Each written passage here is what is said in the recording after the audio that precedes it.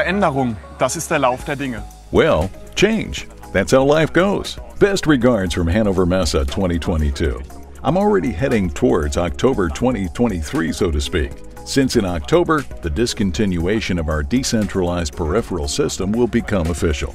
The proven SIMATIC ET200M system will retire. Well, that's why many customers are asking, are there any successor systems? And what about their performance? It's more than enough. We are going to present one of them today, the SIMATIC ET200SP HA. There are good reasons to count on and switch to this successor. 4 features speak for themselves: highest availability, robustness, flexible installation, and high scalability. In detail, the successor ensures highest availability by versatile redundancy options. In terms of scalable availability, the user has the choice of connecting their single or redundant station to the controller. In other words, either 1 or 2 IMs. The redundant Profinet interface module ensures maximum availability of the bus connection, similar to the SIMATIC ET200M. A new feature is the side-by-side redundancy for the redundant installation of distributed I/O modules. MTAs are therefore no longer required.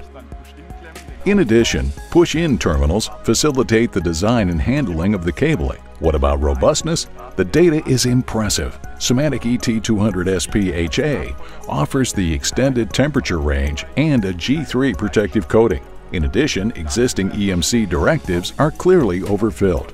Previously, the number of I/O modules was limited to 12.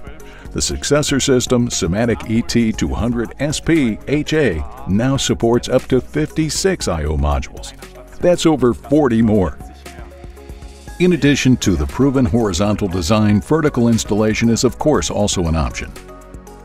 In addition, EX signals are now possible even from EX Zone 0.